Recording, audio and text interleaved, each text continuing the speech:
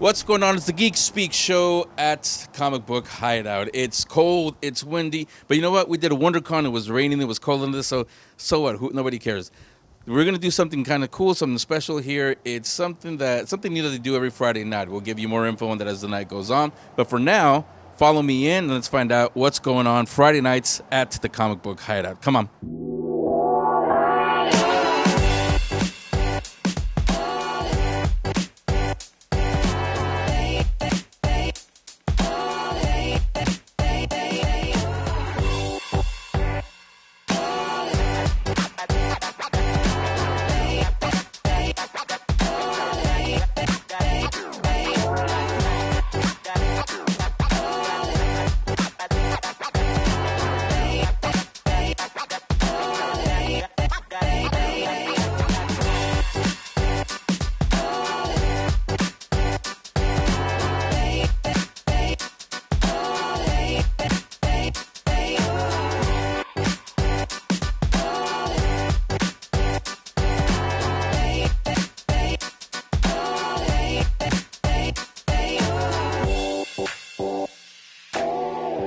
And here we are. Now we're inside of the Comic Book Hideout, not hiding anymore.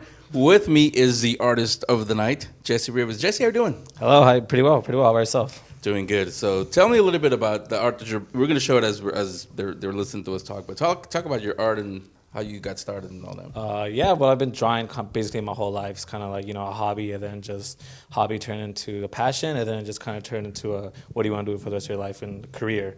And pretty much just grew up in Inglewood, so I've kind of just taken all those fundamentals of growing up in the streets and kind of mixed it with like a fusion of like hip hop, which kind of super relatable to me, the lyrics. So I kind of take those lyrics and fuse it with hip hop and street culture into painting. But that's pretty much like the core of like my artwork, and yeah, that's for like kind of most of it. Well, a lot of you will see as we're talking, you also have some superhero influences. So how did that come into? Yeah, so well, start off with my brand's name. It's Malvadxs. It's a Spanish word. It just means evil, wicked, bad. It's a synonym for like. Just growing up, my dad would used to say, "Call me a malvado," because I was always, when you're young, just out on the street and just being bad and all that, and just doing what you want to do. So I kind of just stuck with that name, and then just like I always grew up like in supervillains. So I was like, oh, it's just perfect. So. I just paint a bunch of supervillains, and it's kind of the influence. Also try to relate it back to the streets. Just like a lot of growing up in Inglewood, you see a lot of bad stuff, but you can't appreciate the good without the bad. So that's why I paint supervillains, malvados, especially in my surrounding, in my local landmarks in Inglewood. I'll just throw a supervillain in there, and just you could kind of see it as a metaphorical representation of like all the ills of inside the community. But it's also just ties it into just like making a cool painting. Like who doesn't want to see a comic book hero, or a comic book villain, just like in your own hometown. So that's kind of like the basis of how I started. And yeah, I'm just trying to keep promoting, bring more attention to like the city of Inglewood and just my art. And that's it. Yeah. Yeah, I was going to say, those of you that don't know this word right here, that's what it means, villains. Pretty much villains, yes. And I've always said on the Geek Speak show, I always said that really every superhero, we like Spider-Man, Superman, Batman, whatever, but really a hero is only as good as its villain. Saying correct. I agree. That's what I think. It's what holds the story together. Without a villain, there's no plot. So exactly. Yeah, can't.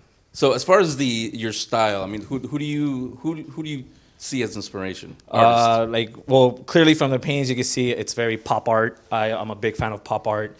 So basically Andy Warhol, Roy Lichtenstein. But aside from that, just even local. I mean, just even artists today like Alex Ross. I don't know his this other artist. I just know his Instagram, Deadly Mike Del Mundo. He's so good. Like so, a bunch of these like comic book artists. It's just they're also just a lot of huge inspiration because they're kind of just doing what I want to do. They mix like hip hop and comics or just anything related with comics. So that's what I draw most of the inspiration. But it's mostly a lot of like pop art, bright colors, just very half tones, all that. So you can see like you get all that comes across, and also surrealism, like a cross of like surrealism. I try to get. As real as possible. Try to keep it, try to create surrealism with pop art and a unique fusion. But that's like pretty much the basis of my steez. I don't want to sound like the dad here. I am the old guy here. But you started the story this way. What is your end? What is your end game? What is your professional goal with all this? At the end game is just kind of I just want to brand out. Honestly, I don't know. Probably just kind of I really want to get merch going. You know, people walk around with my brand, the Malvadxs, and just it's pretty much just jackets, shirts. I don't know to anything. But right now it's just I kind of just started. It's been like 2 years in of trying to like get the name out there, trying to get exposure for myself. But in the long run is just kind of make my own make my brand, be my own boss. You know, hook the homies up, hook the communities everywhere. Like growing up, just kind of give back to everything that helped me come up. That's the best thing right there. Be your own boss. Yeah, hell yeah. Now, it's right here. Is there any website or is it just social That's my media? Instagram. I do have a website. You can just go to www.malvadxs.com. I think it's also with an X. And yeah, you just follow me. Most of my stuff's on Instagram. You check me out right there. And you saw him here first on the Geek Speak Show. It's Jesse Rivas. Jesse, thanks a lot. And wish thank you the you, best man. of luck. Appreciate it. Yeah, thank you for the interview. All right, so now we are in a room that doesn't exist. It's like Harry Potter. It's a room somewhere in the Hideout. When you come here, you might see it, you might not. But with me is someone who does exist. Those of you that have been to the Hideout, you know who this is. Yeah, I'm It's Funky. I'm Funky Garcia. Nice to meet you. Hey, Funky. Hey, how you been, Henry? I've been good. So let's talk about this. You guys have seen what's going on out there. You hear the sounds of the fun and everything. So what is the event called for those that don't know? You mean Art Walk in general? Yeah. Yeah, so Art Walk every first Friday for downtown Fullerton. It's been a tradition for a few years. That's actually how I started here. I curated a group show, and I was, it's like I also really did comics, and then me and Glennis just kind of hit it off, and now it's like, I don't know, it's cool. We've always have fun music. We've always had cool art. We've always had cool guests. It's just a part of the Hideout. Yeah. We were talking right before we started shooting that's part of the reason when I moved here right before the world shut down. We all remember that. Oh yeah. But when I moved here from San Francisco, I was looking around at most of the local comic book shops. A lot of them, not going to say any names, but a lot of them they're cool, but then there's a Hideout. There's just something different about the Hideout. It starts with Glynis, of course, the owner. Yeah. Then Funky, he brought me in, and I think you were doing Nerdamike at that time. Yeah. We used to have a comedy night. Yeah. Which is pretty cool. Now maybe we'll bring it back. Oh. Yeah. Now, when I saw this, I don't think you called it art. You called it something else, but it was, I think, we always have a different theme show. Yeah. But like in general, we have Art Walk going on. We used to have the Nerd Mics. We had painting nights. But each one we've been doing solo showings since like the last half of last year.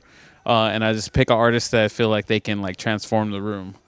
You know what I liked about it really is a lot like what I do on the Geek Speak shows. I like to give kids that are just starting out a chance to get on the microphone, get behind cameras, help me out and start their careers. Here, you don't have name artists, people that draw the comic books professionally. It's kids. Well, kids from my point of view.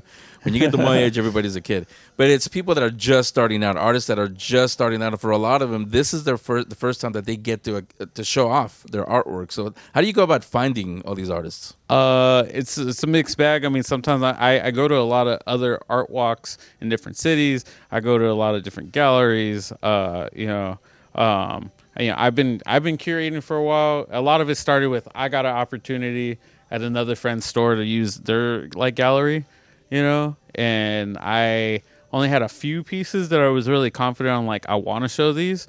So I would hit up all the homies and we'd put together a show, and so it's just another subculture.